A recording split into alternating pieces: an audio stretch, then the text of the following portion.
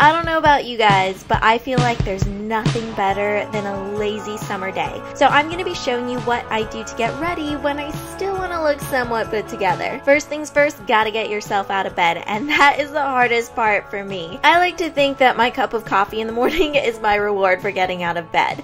Now when it's hot, I don't want a hot cup of coffee, so I like making an iced coffee with my Nespresso. I'm going to be using the hazelnut coffee pod today, and I just brew that directly over a full glass of ice. And since I'm kind of a hazelnut, get it? Cheesy joke. I'm using the Trader Joe's hazelnut coffee creamer, and this adds a really nice milky texture and also a little flavor. It's kind of like making a Starbucks drink at home, and I honestly think this tastes way better. Alright, time for food because a girl's gotta eat, especially in the morning. I have been using the Bare Naked Maplelicious Pecan Granola with the Silk Almond Milk Light, which is my favorite one, and depending on what fruit I have, I add that in. Today it's gonna be a banana.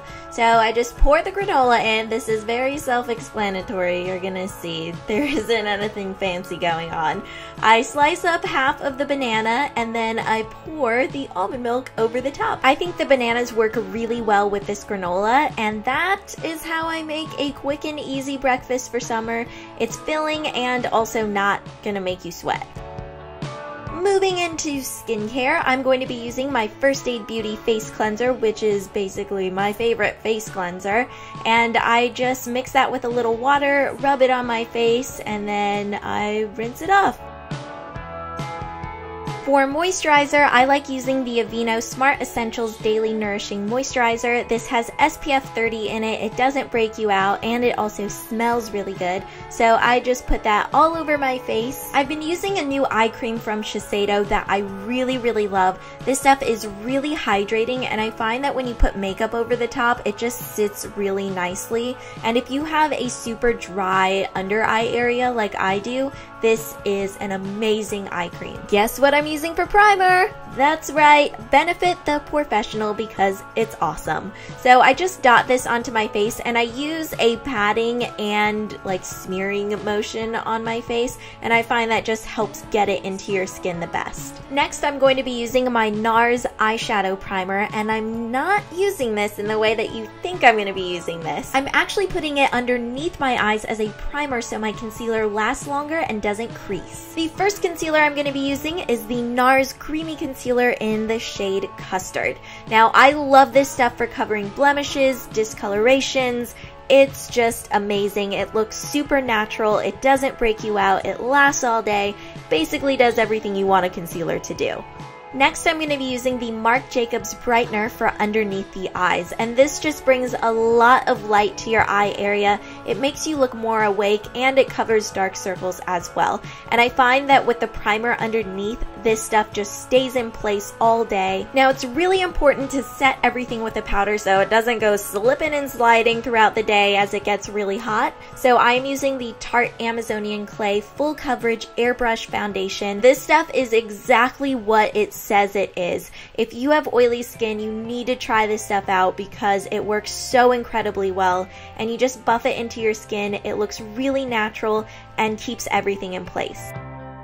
For my brows, I'm using the Anastasia Brow Wiz pencil because it is, well, amazing. There's a brush on one end to comb through your brows and then the pencil on the other end, and I just find that it creates really natural looking brows. For brow gel, I'm using my Milani Brow Shaping Clear Gel, which has been very loved, and this just keeps the shape in place all day so it doesn't get messed up. Now it's time to come in with an eyelash curler and curl those lashes. And for mascara, I'm using a new one today from Tarte. This is the Lights Camera Splashes Waterproof Mascara, and I really love this stuff. It keeps your lashes curled all day. It really adds volume and length but doesn't look clumpy, and it's super wet, and my lashes respond really well to wet mascaras.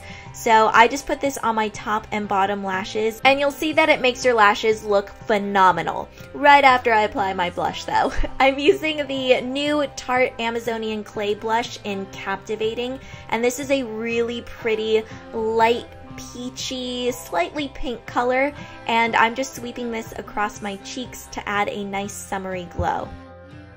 Using an old favorite today, the NYC Sunny Bronzer. It's the perfect matte bronzer in my opinion, and it costs like $3. So I like applying this onto the outer edges of my face, just kind of the areas where the sun would hit, and then I also make sure to bring it down onto my neck a little bit just so everything blends nicely.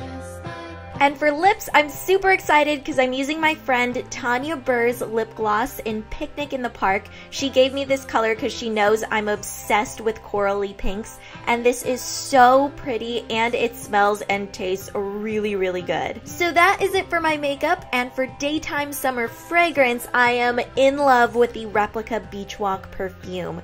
This stuff is so light and refreshing, and I feel like it really just captures the essence of summer. And for my hair, I'm just keeping it nice and natural today. Okay, let's move on into my outfit. I have on a top from Forever 21, shorts from Abercrombie & Fitch, and sandals from Target. So the top is a personal favorite of mine. I think it's just really funny. And then my bag is super cool because it's see-through, and I got it from Victoria's Secret. I'm very excited about it. My sunglasses are colorful, bright, and fun for summer. These are from Forever 21, and I've been wearing them a ton.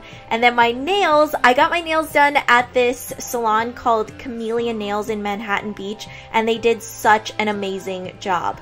And then when it gets a little chilly, it's nice to have a hoodie. And this one is from Aviator Nation in Venice Beach. So that is going to be it for my video today. And wherever you are in the world, I am sending you lots of California sunshine, and I'll see you later.